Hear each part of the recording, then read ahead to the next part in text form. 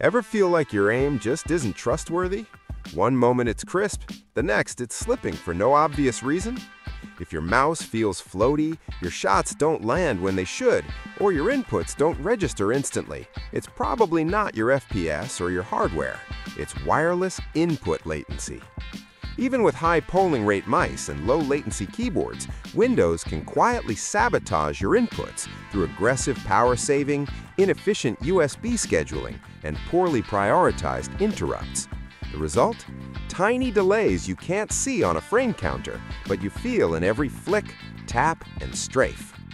Today, we're fixing that. In this video, we'll dive deep into how Windows actually handles USB devices, clean up inconsistent polling behavior, properly prioritize input interrupts, and strip away hidden latency that affects every click and key press, especially in competitive games where milliseconds decide the outcome. By the end, your inputs won't just feel faster, they'll feel reliable. Step 1. Verify input latency and DPC behavior. Before changing anything, confirm the issue. Use LatencyMon, MouseTester, or Kovaak's input latency test. Look for high DPC execution times tied to USB or HID drivers, inconsistent polling intervals, input delay spikes during movement or shooting. If DPC spikes appear when moving your mouse, you're dealing with USB scheduling issues, not game settings. Step 2. Fix USB power saving, the biggest latency killer. Windows aggressively applies power saving rules to USB devices, even while you're actively gaming. This can cause delayed inputs, random micro freezes, mouse polling drops, and inconsistent keyboard response. We're going to disable all of that behavior. Disable USB Selective Suspend, system level. Open Power Options and go to Advanced Settings. Navigate to USB Settings, USB Selective Suspend setting. Set this to Disabled. What this does, prevents Windows from suspending USB ports mid-session, keeps mouse and keyboard polling consistent, stops random wake-up delays during fast input, reduces intermittent input lag during long gaming sessions. Apply the change and keep the window open. Disable power saving on USB devices, device level. Open Device Manager. Expand Universal Serial Controllers. For each of the following devices, repeat the steps below. USB Root Hub, Generic USB Hub, any wireless receiver or dongle for mouse or keyboard. Now, for each device, right-click Properties. Go to the Power Management tab. Uncheck Allow the computer to turn off this device to save power. Click OK and move to the next device. Why this matters? Prevents brief USB disconnects, stops Windows from lowering polling rates, eliminates random mouse stutters or missed inputs, keeps competitive peripherals fully powered at all times. Step 3.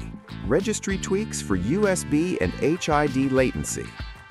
Now we lock these changes in at the system level.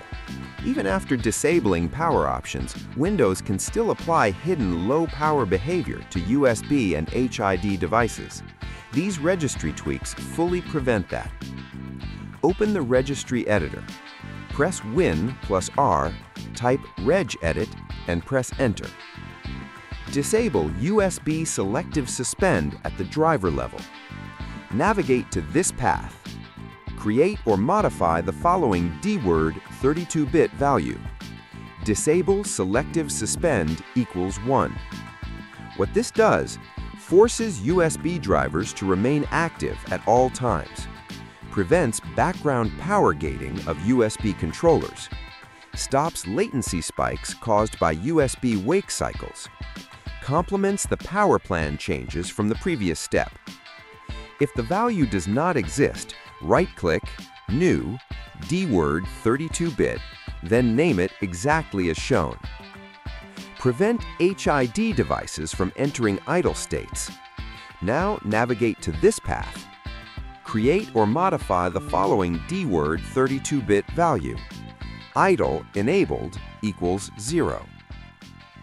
Why this matters: stops mice and keyboards from entering low power idle, eliminates wake-up delay on the first movement or click, reduces input jitter on wireless peripherals, keeps polling behavior consistent during gameplay. This is especially important for high polling rate mice and wireless receivers. Step 4. USB interrupt priority and MSI mode. This step fine-tunes how Windows handles mouse and keyboard interrupts.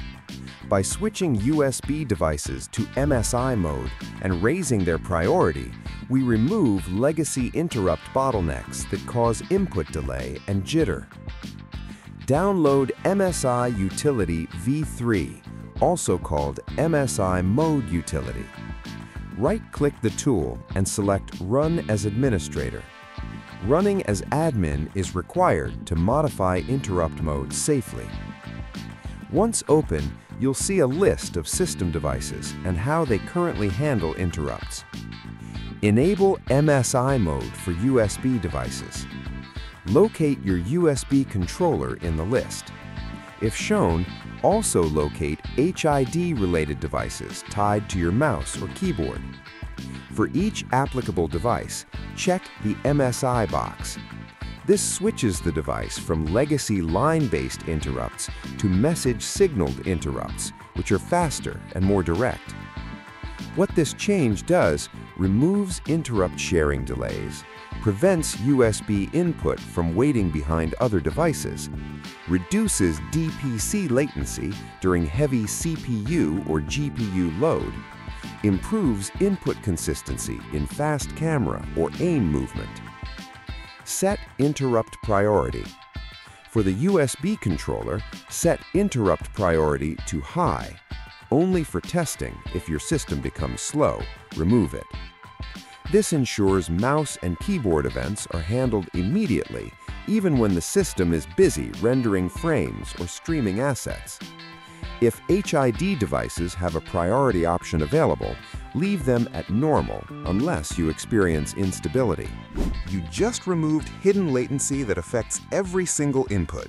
Your mouse and keyboard are now running at full responsiveness without Windows getting in the way.